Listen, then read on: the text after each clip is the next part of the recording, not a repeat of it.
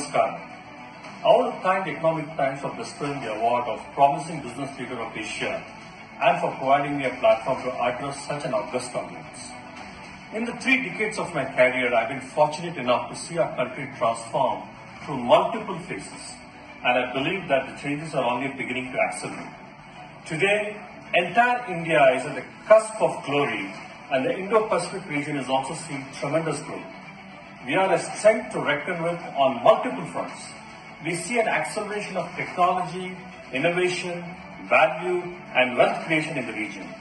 Like we surprise the world by jumping into the mobile revolution, we can do the same by combining our strengths of software skills with manufacturing to foster the next industrial revolution. I want to thank my organization, Hexagon, whose vision is to empower an autonomous future, for entrusting me with the operational freedom to help Indian industries progress towards smart manufacturing, smart vehicles, and even smart agriculture, contributing in our small way to accelerate progress.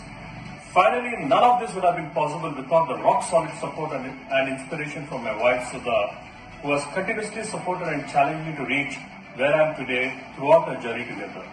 I thank you all once again.